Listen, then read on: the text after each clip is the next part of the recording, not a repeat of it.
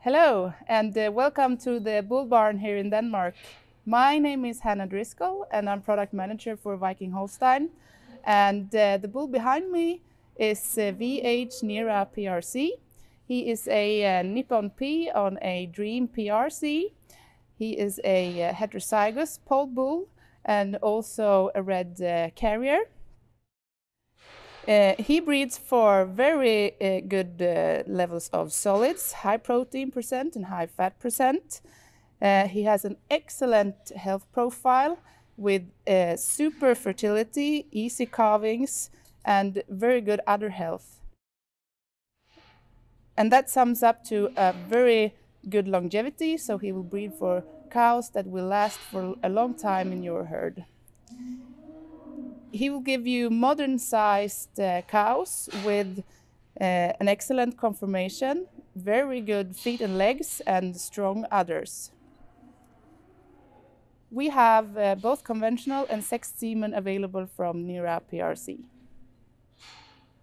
I'm going to present VH Lexus for you. He is a VH Lilling on a VH McGrath, and he's a genomic bull. He breeds for very good production, especially high levels of solids. And he has a very strong health profile with super indices for both fertility, udder health, and general health.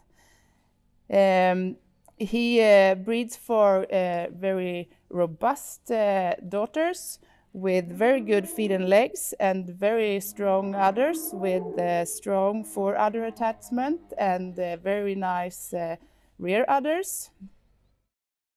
His dam has an average production of approximately 10,000 kilos of milk and 4.2% fat and 3.7% protein.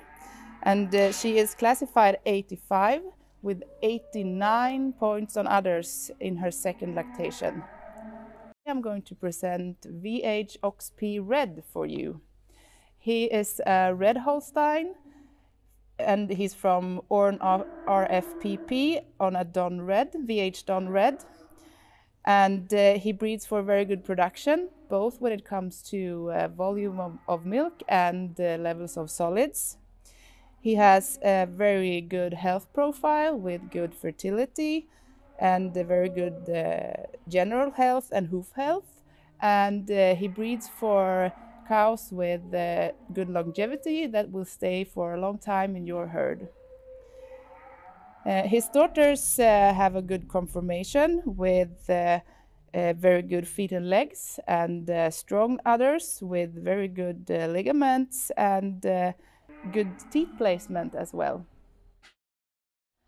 His dam is, her average production is 13,100 kilos of milk, and she has 3.7% fat and 3.6% protein in average.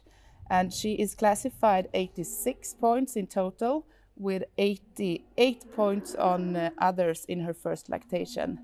And she is a very good dam for our breeding program, since she is also the dam of 3 more bulls that we have in our barn here.